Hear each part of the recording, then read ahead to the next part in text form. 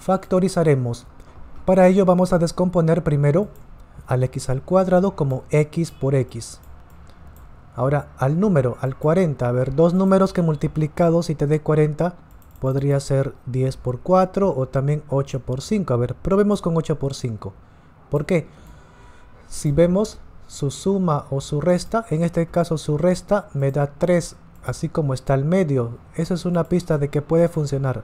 Ahora, dos signos que multiplicados te dé este menos. Puede ser más por menos o menos por más. Como al medio hay un menos, conviene probar colocándole el menos al mayor de estos, o sea al 8.